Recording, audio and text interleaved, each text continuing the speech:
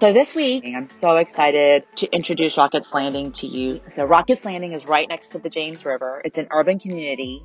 It's just past Chaco Bottom and next to Churchill. So it's really that urban feeling. However, the cool caveat is that it's in Henrico County.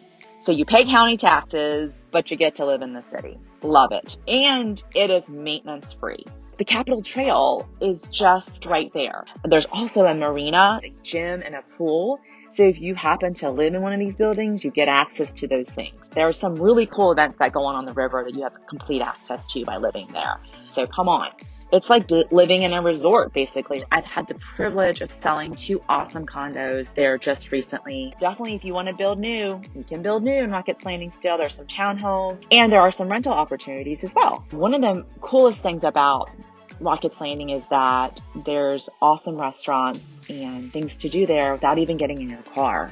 I love Urban Farmhouse. It's a great place to have a cup of coffee, have a drink. I love just being able to sit outside on the porch there. Of course, there's the Boathouse, which is completely Richmond. One of the neatest things, too, is the new Richmond bus rapid transit system called the GTRC Pulse.